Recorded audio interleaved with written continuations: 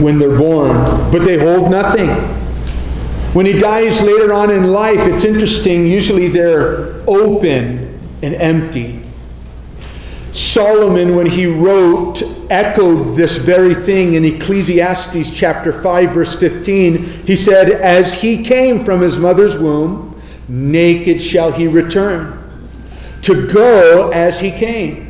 And he shall take nothing from his labor which he may carry away in his hand." It's very possible that Alexander the great Greek conqueror, may have understood this passage. He gave instructions when he died that his hands should be visible with empty palms. We know Alexander the Great conquered the world, but he died empty-handed. He couldn't take anything with him.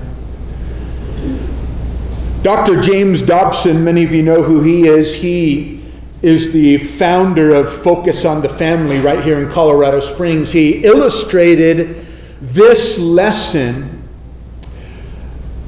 playing the game of Monopoly. He tells the story of how him and his wife Shirley, married in 1960, didn't have many financial problems because they didn't have much finances. But later in life, they tasted what it was like to experience the world and what the world thinks is necessary to find happiness in this life. Things like owning a home and owning a car and having material possessions. Well, one night the family gathered to play Monopoly, and you know, with the roll of the dice, the things on the board can either go your way or not go your way. And for James that night, things began to go his way.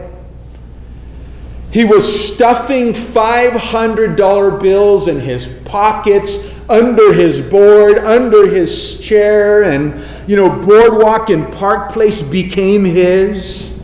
Soon he was putting hotels and houses and all his property, and at the end of that night, he won. But as he was packing things away and his family was going to bed and he was putting the game and all that money back into the box, it began to dawn on him. It was all fake. All the money was fake, and all the excitement of owning all that property, was just an illusion as he's putting everything back into that box. And the Lord showed him how often you and I, we struggle to buy and possess things that we could never take with us.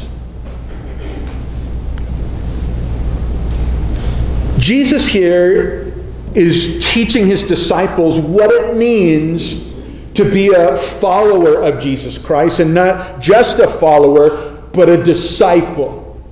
The word disciple means student, learner.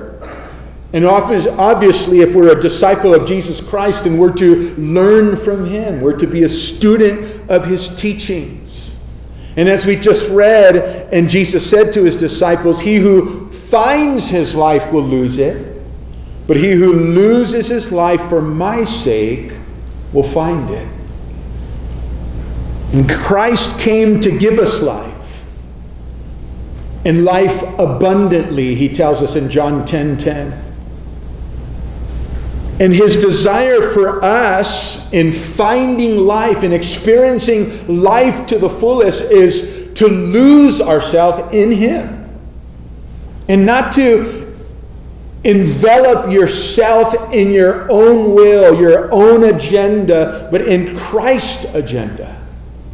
Remember in Matthew 6:33, in the great Sermon on the Mount, what Jesus said? He said what? He said, "Seek first the kingdom of God and his righteousness." Two things that we are to seek first. Notice, his kingdom and his righteousness. He didn't say we're to seek wealth first, or even seek to establish yourself in a career or even to seek a wife first. He said, seek first my kingdom and my righteousness, and then he promises that every other need that you have, he'll be responsible to take care of for you. Putting Christ first. That's what it means to be a disciple. To lose yourself in him. That's what it means to crown Jesus as king in your life and in my life. And Jesus taught that. Putting God's will first. Putting the will of the Father first. He taught that. He modeled it. And now he's giving his disciples these instructions as well in their own life before he sends them out to minister on his behalf. And so this morning, if you're a note taker, I want to walk you through our text this morning, and we're going to look at 5 characteristics of what it means to be a disciple of Jesus Christ. Notice, first of all, in verse 32 and 33, notice the disciples' reward. His reward, the reward of a disciple. In verse 32 and 33, Jesus says to his disciples, therefore, whoever confesses me before men, him I will also confess before my Father who is in heaven. But whoever denies me before men, him I will also deny before my Father who is in heaven. And what is Jesus talking about here? I want you to understand that he's not talking about your salvation. That if you never confess Jesus before men, it doesn't mean that you're not saved. However, we should be talking to people about Jesus. But it doesn't mean that your salvation is going to be taken from you. You see, what Jesus is talking about here is not salvation, but he's talking about your future reward. Not only in heaven, but the rewards that we receive today, the blessings that we receive and experience in our life today by sharing with people and by talking with others about Jesus Christ. That's what he's talking about here. You see, one day in 1 Corinthians chapter 3, verse 10 through 15, Paul the Apostle talks about the rewards that you and I will one day receive from the Lord. We're all going to have to stand before him. 2 Corinthians 5:10 says, for we must all appear before the judgment seat of Christ. Now, as a believer, we're going to be judged not for our sin, because Christ paid that price for us upon the cross, but we're going to be judged for what we do in this body for the Lord, whether good or bad. You're going to receive a reward or not receive a reward depending upon what you do for the Lord. And so the Bible talks about various rewards that we can receive. And I didn't put them in the slides, but real quickly, I want to give you 5 crowns that Christ will give as rewards to his saints if you're a note taker this morning. 5 crowns. Number 1, the incorruptible crown. 1 Corinthians 9:24 and 25, the scriptures teach of this reward, an incorruptible crown that will be given to those who are running this Christian race with endurance. And they finish the race. You're going to receive a crown. And then I love this one. It's called the crown of rejoicing, also known as the soul winner's crown.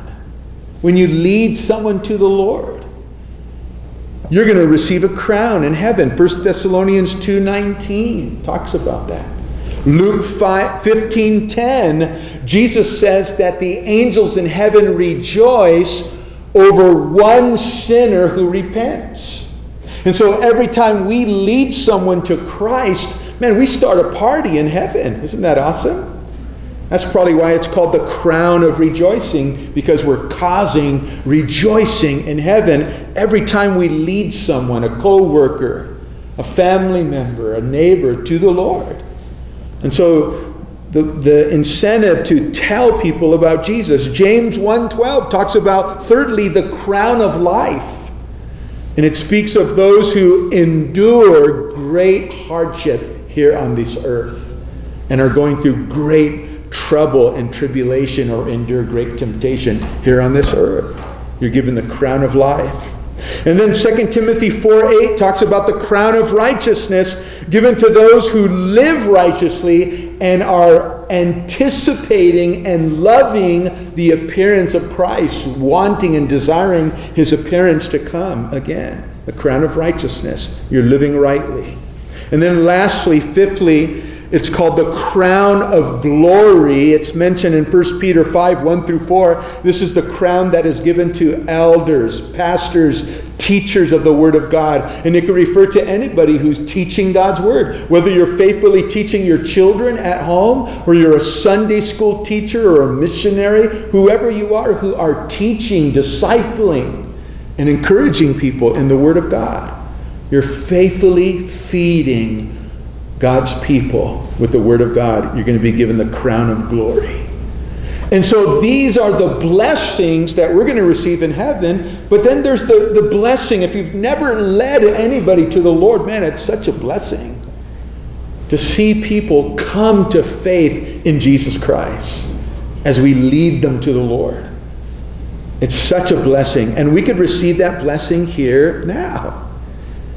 Now, why would Jesus say these things to the disciples? Confess me before men, or else I'm going to deny you. What is he saying? He says, as you confess me to others, man, these are the rewards. I'm going to confess you before my Father in heaven. We're going to give these rewards to you, or I'm not going to give them to you if you don't confess me before the Father. You're not going to receive these rewards. And Jesus is telling us here, and he's reminding the disciples of these very things. Why? Because he's talking to the disciples in the context of persecution. You see, the verses leading up to this point, he was talking all about persecution, the opposition, the difficulty that it is in sharing the gospel with others, because people are going to either receive you or reject you. They might throw you into prison. They might throw tomatoes at you. They're going to reject you. And that's why he's telling them here, hey, don't be ashamed of the gospel. Don't be afraid to speak of me before men, because there's a great reward in heaven. There's a great reward for you. You see, every disciple that Jesus called, he called publicly. In other words, there's no secret messages to the disciples when he called them. He didn't send them a package that said, hey, I'm calling you to be my disciple if you should choose to accept it. This message will self-destruct in 5 seconds. Boom! No, he called them publicly, openly.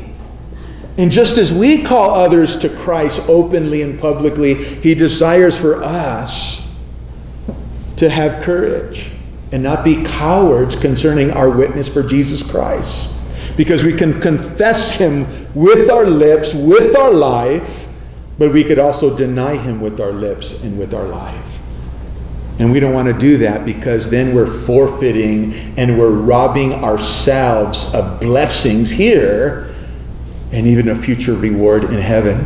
Notice secondly, the second point in verse 34, his reminder to the disciples here. His reminder in verse 34, notice he says, do not think that I came to bring peace on earth. I did not come to bring peace, but a sword. And again, he's reminding the disciples here concerning the message of the kingdom that they were to preach, and the message that we are to preach. It's the gospel message, the good news. And the reminder here, notice he says, I did not come to bring peace on earth, but I came to bring a sword.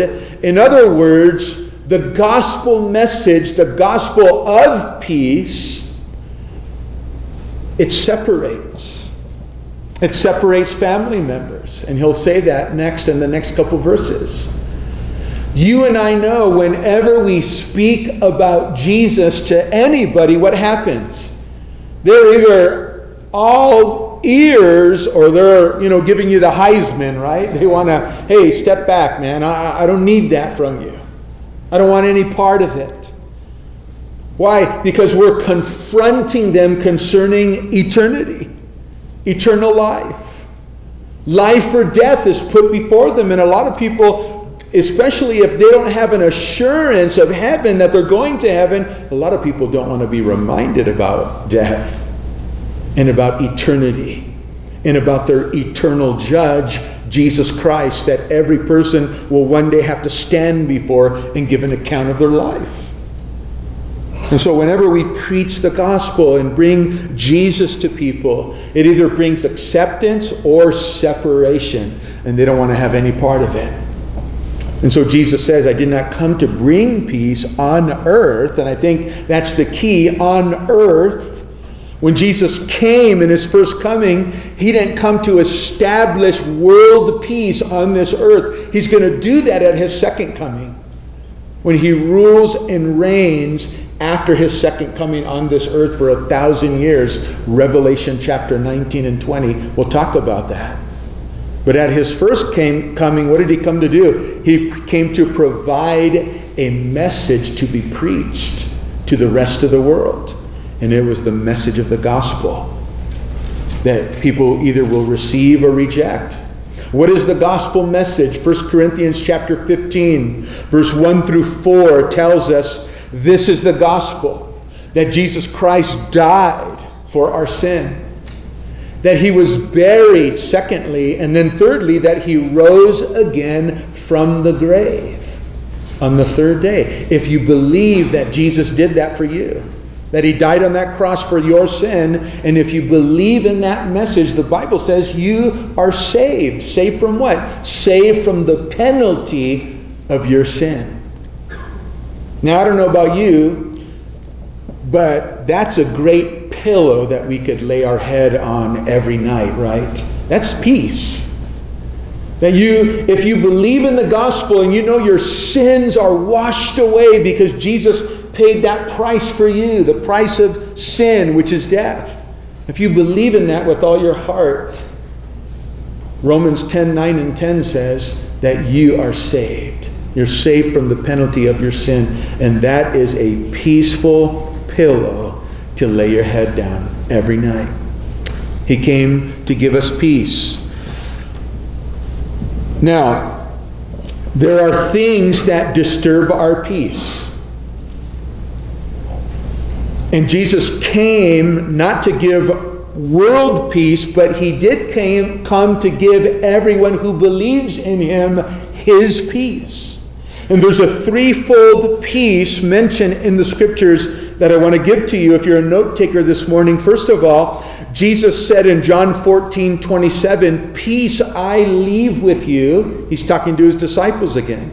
And he says, my peace I give to you, not as the world gives. And then he says, let not your heart be troubled, neither let it be afraid. And so for every believer, if you're a believer in Jesus Christ this morning, Jesus has given you his peace. So that no matter what hardship you're going through this morning, you could have peace in knowing that Jesus is in control of your life and your situation. He gives you peace in the midst of the troubled storm. Secondly, the other peace that he gives to us is the peace of God. The peace of God. And then thirdly, peace with God. And by the way, I reversed those. In order to have the peace of God, we need to be at peace with God. And how do we become at peace with God? But by applying the sacrifice of Jesus Christ and his shed blood on Calvary's cross to your sin. In Ephesians 2:12 and 14, Paul the Apostle put it this way. In the New Living Translation I read, it says, in those days you were living apart from Christ. He's speaking of us, right? One time in the past, we were living apart from Christ. We weren't serving him. We weren't walking with him. He goes on, you lived in this world without God and without hope. But in verse 13 he says this, but now you belong to Christ Jesus. Though you once were far away from God, now you have been brought near to him. How? Because of the blood of Christ.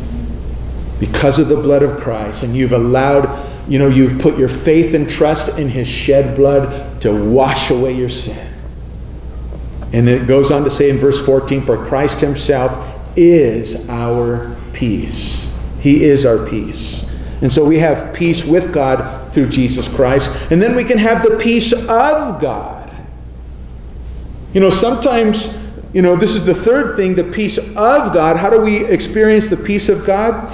By giving to God everything that we are. All our trials, all our tribulations, all our worries.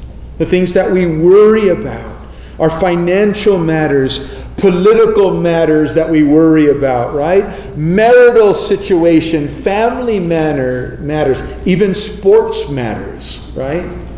See a couple guys with Broncos t-shirts or hats here, man, you're concerned about your team this year. As the season rolls on, if your team is doing good, this congregation gets more orange and blue. But when your team starts to sink, what happens? You don't even bring your colors anymore. You're worried about them. And this is what happens, in Philippians 4, 6, and 7, Paul the apostle tells us, don't worry about anything. Instead, pray about everything. Hey, pray for your team. Pray for your financial matters. Pray for your family.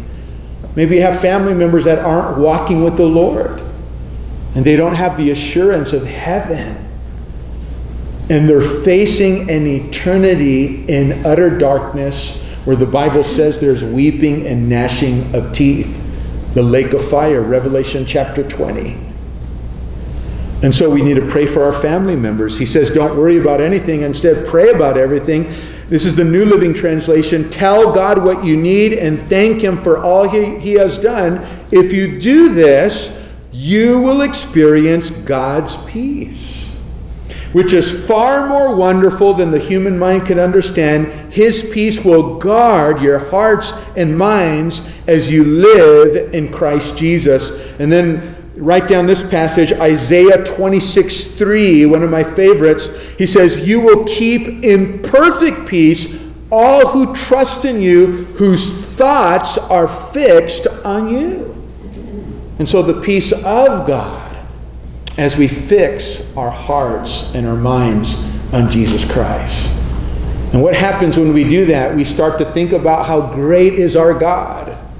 And all of the little matters that concern us fall into perspective, the proper perspective in the view of a great God who spoke this world with the word of his mouth into existence. He could take care of our little problems. When we fix our eyes on him, he gives us a peace that passes understanding. Notice thirdly this morning, verse 35 and verse 37, going to verse 37, he talks about his relationship, the relationship of a disciple of Jesus Christ, the relationships, we could say. Verse 35 says, for I have come, remember Jesus is speaking here, I have come to set a man against his father, a daughter against her mother, and a daughter-in-law against her mother-in-law. And a man's enemies will be those of his own household. And he goes on, verse 37, he who loves father or mother more than me is not worthy of me. And he who loves son or daughter more than me is not worthy of me.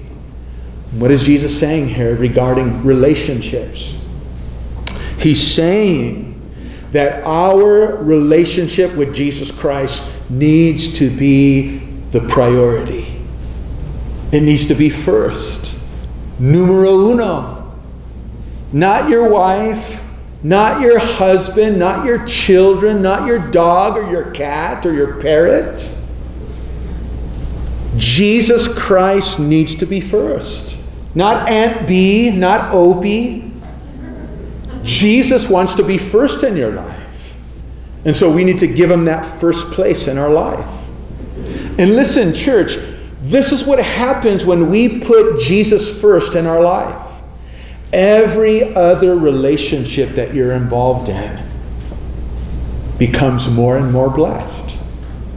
I need to realize that I'm going to be a better husband, a better father, a better pastor when Jesus is first in my life, it's going to affect me for the good. And it's going to affect you for the good in all your relationships. You're going to become a better worker at your job when you put Jesus first in your life. You're going to become, a better son, a better daughter, a better uncle or aunt when you put Jesus first in your life. And that's what Jesus is saying here. And we need to remember that Jesus was speaking to this into a culture that elevated the family. The father was, the head of the household, the patriarch.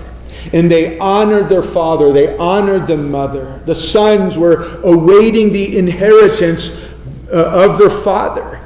And yet Jesus says here, even within your own family, don't move away from your loyalty and your obedience to me, to Jesus Christ. Now, if you're a note taker, write down this passage. We're not going to take the time to look at it, but I want to quote it before you because Luke, in chapter 14, Luke 14:26, Luke says this, very similar to what we just read, but in a more difficult to swallow context. Listen to what Luke writes and what Jesus said. He says this, if anyone comes to me and does not hate his father and mother, wife and children, brothers and sisters, yes, and his own life also, he cannot be my disciple. He uses the word hate. But that particular word in this context means to love less. But it says the same thing, doesn't it? That every other relationship in our life, and even loving ourselves as we look in the mirror, right? Oh, you look good today, brother. And we go to the gym and we try to look our best and do our best. But Christ needs to be first. Every other relationship needs to be less than your love for Jesus Christ. That's what he's saying here. Or you cannot be my disciple, including your own life. We need to be second place, compared to Jesus Christ. He needs to be our first love. Remember, he said that to the church in Ephesus in Revelation chapter 3. He exhorted that church, you have left your first love. You're putting other things before me. Think about that this morning. How many of us are putting things in front of Jesus Christ? He gave his all for us upon the cross, and we need to give our all for him. He died for you. We need to die for him too. We need to die to ourselves, our own desires, our own needs. So many times we ask the Lord for resurrection power, right? Man, Lord, use me in a powerful way.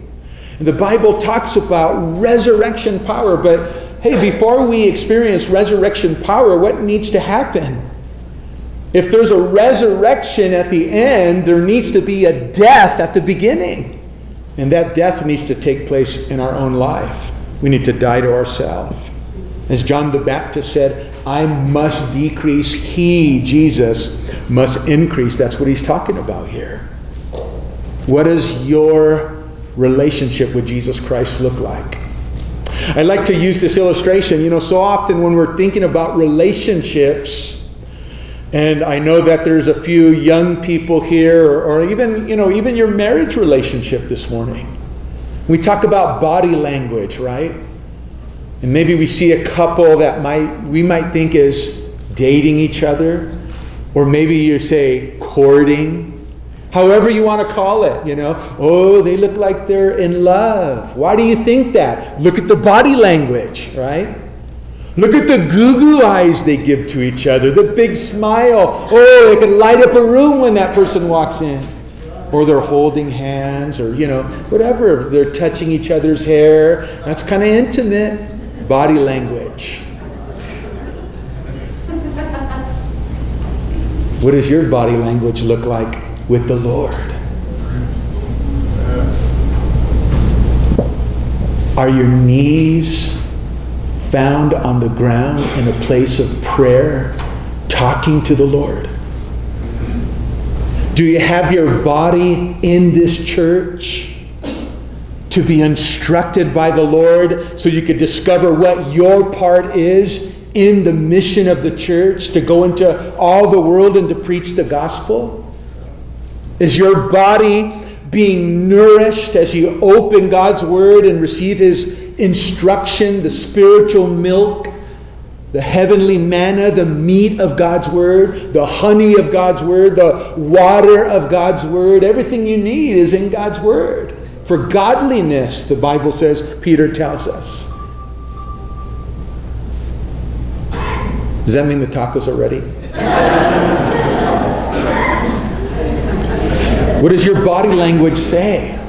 Listen to this poem. William Cowper, he wrote a lot of hymns. He wrote this poem, and speaking of this very thing, he says, "The dearest object I have known, whatever that object be, help me to tear it from the throne and worship only Thee." I love that. Putting Jesus first. Well, notice fourthly, verse 38 and 39, he goes on to the requirement, his requirement, the disciples' requirement. And here, notice what Jesus says, "And he who does not take his cross and follow after me is not worthy of me. He who finds his life will lose it, and he who loses his life for my sake will find it." And here Jesus gives us the cost of becoming a disciple of Jesus Christ. Notice it involves taking up your cross. And that phrase, taking up your cross, means literally to die to yourself. It's not talking about your boss at work. "Oh, I got to bear my cross every day. You know, my boss, he gets on my nerves or gets on my case," or whatever, you know. We think of it that way. You're bearing your cross by something in this world. No, it's your cross. You need to die on that cross every day. Your will. Your agenda. That's why we break the cup at communion, right? We're saying to the Lord, "I'm a broken vessel, Lord. My will needs to be broken to your will." That's the cross that we need to bear. In Matthew 16:24, Jesus said, "If anyone would come after me, let him," what? "First deny himself, and then die to himself, pick up his cross, and then follow me." We need to deny ourselves. We need to give up our life and fix our eyes on the life of Jesus Christ, the kingdom of God that He has for us. And so we need to do that. We need to die to ourselves.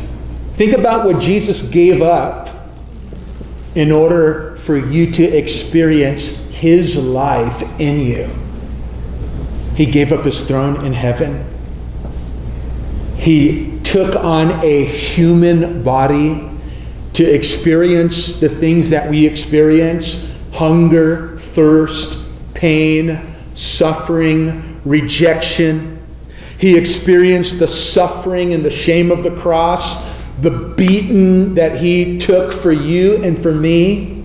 They bloodied Him. They nailed Him to that cross. He experienced death so that you and I can gain heaven, eternal life. Think about that. What He gave up in order to bring that life to you. And Hebrews talks to us about that it was the joy that was set before Him. He endured all of that because of the joy that was set before Him. And I want to just share with you guys that there is a joy in dying to ourselves. Man, have you ever tried to do things your own way? Have you ever tried to, build something that you brought at Home Depot? You don't follow the instructions. "Oh, I got this." And then you're pulling out your hair. Man, I should have followed instructions, right? I should have followed the instructions. Maybe it would have been better if I would have followed the instructions. This is our instruction manual for life. And God wants us to follow His instructions. And I love this passage. Write it down if you're a note taker. Hebrews 1:9, because there where the Bible tells us that Jesus was filled with joy more than all his companions. In the same way, you and I, as we follow his way, we're going to be filled with his joy. And he wants us to follow that joy as we daily die to our own way and follow Jesus. And so when you're telling people about the Christian life, guys, don't exaggerate it. Don't say that, man, if you follow Jesus, there's going to be free tacos. There's going to be, rice. It's beans and rice and Jesus Christ. All right? Yes, we have free tacos today, but we don't have free tacos every Sunday. We do have free donuts and coffee every Sunday. But the Christian life includes suffering. Yes, there's a crown at the end, but there's a cross on the way that we have to bear every day. And so it includes suffering. And this brings me to my last point. Notice fifthly in verse 40 through 42. Verse 40, he says what? He who receives you, we're talking about, notice the reception of the disciple now, his reception. He says what? He who receives you receives me. And he who receives me receives him who sent me. Notice that Jesus equates people receiving you with people receiving him. So in the same way, when people reject you, know that they're not rejecting you, they're rejecting him. If you're living for him, if you're bringing the gospel to others and living rightly and people reject you, man, they're rejecting him. Don't take it personally. Remember when Saul of Tarsus, who became the Apostle Paul, remember when he was going to Damascus to persecute Christians, what did Jesus say to him? He said, Saul, Saul, why do you persecute me? Saul was persecuting the church, yet Jesus said, you are persecuting me. He equates it personally. To some people later in the judgment, Jesus will say to them, man, I was hungry and you fed me tacos. I was thirsty and you gave me a drink. And that person might respond, Lord, when did we do that to you? When did we give you a drink and feed you? And Jesus says, when you did it to the least of these, my brethren, you did it unto me. You see, the way we treat others. We need to understand that when we treat a brother or sister in Christ, or even somebody who is made in the image of God, we need to realize that we're treating, a creation of God, a child of God. We need to treat them rightly. Why? Because again, there's a reward. Notice verse 41 through 42, and we're done.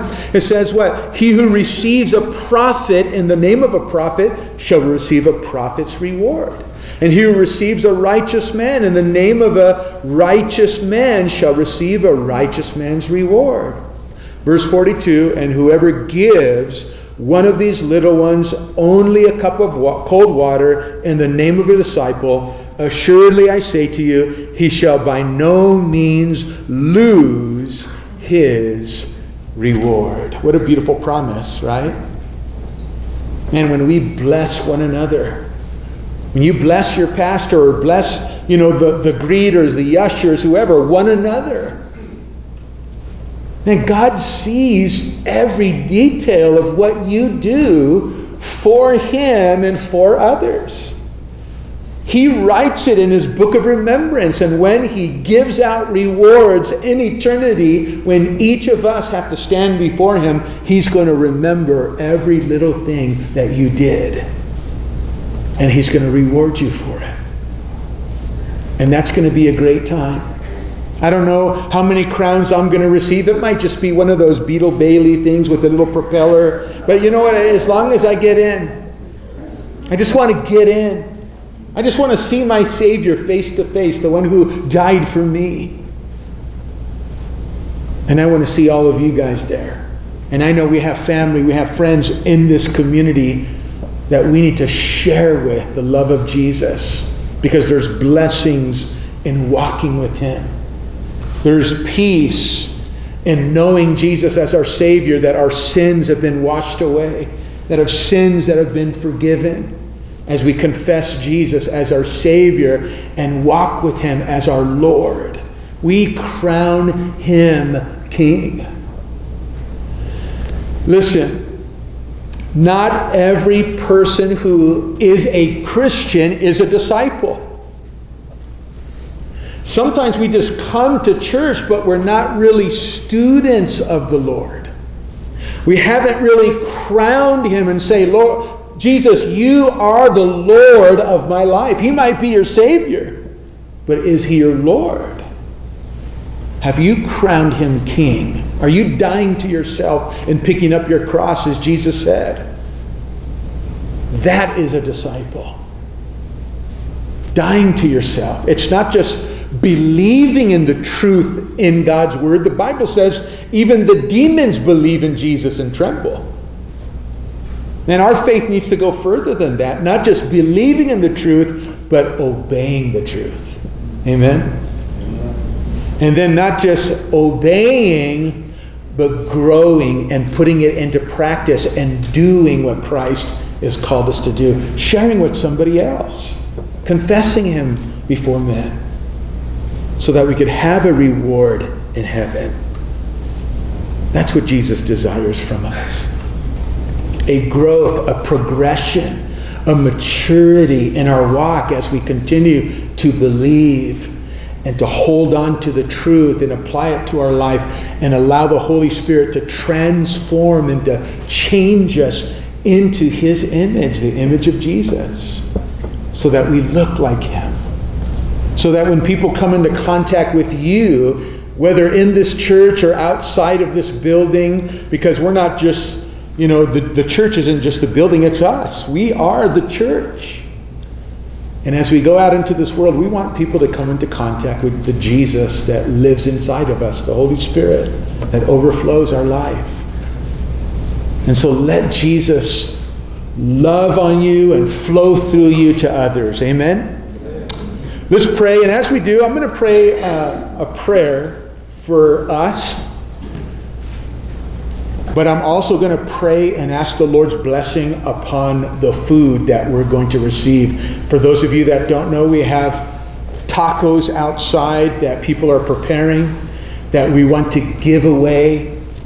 And so as Kaylin had said in the announcement, there's still time to call up your neighbors, your family members, your grandmother, your uncle, to say, hey, come on down. We're at Drake and Stover. Free tacos, bottles of water. There's going to be a coffee cart, I think a snow cone cart on the way.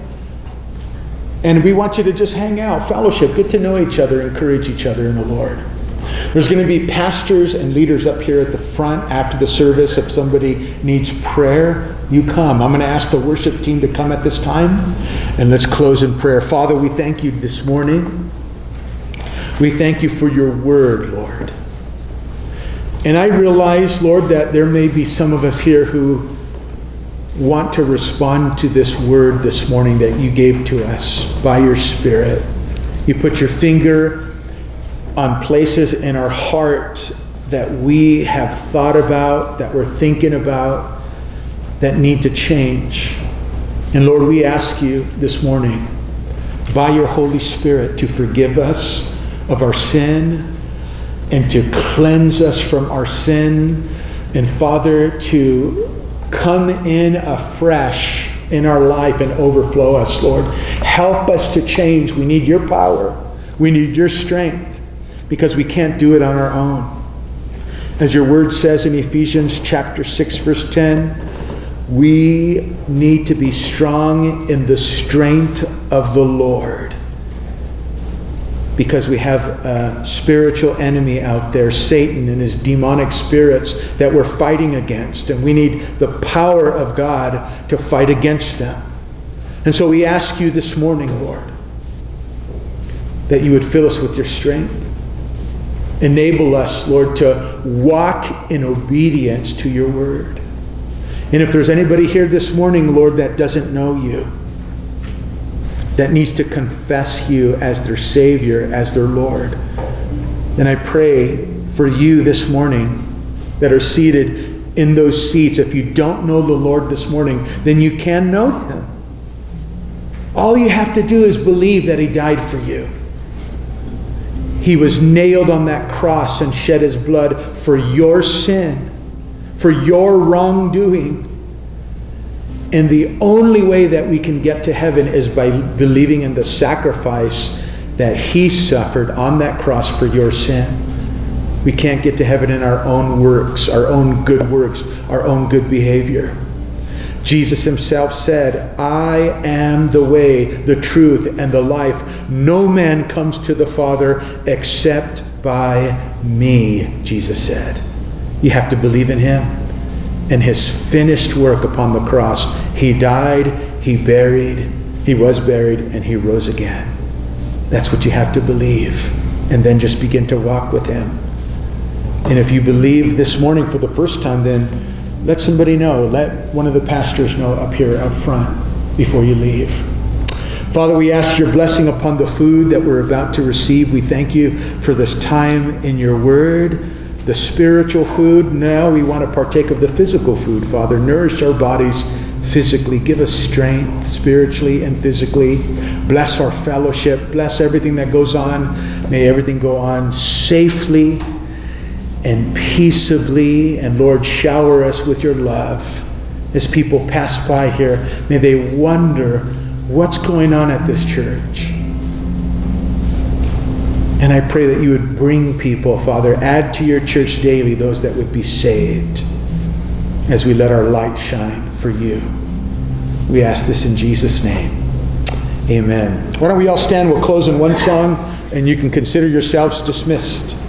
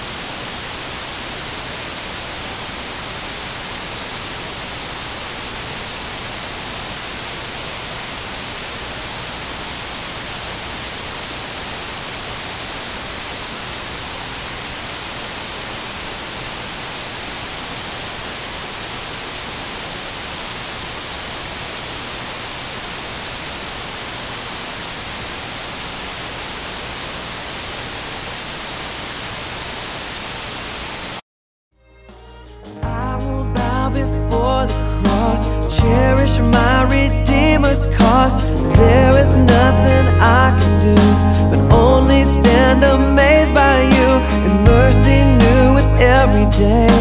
Wrapped up in your arms of grace, nothing more, you're all I need.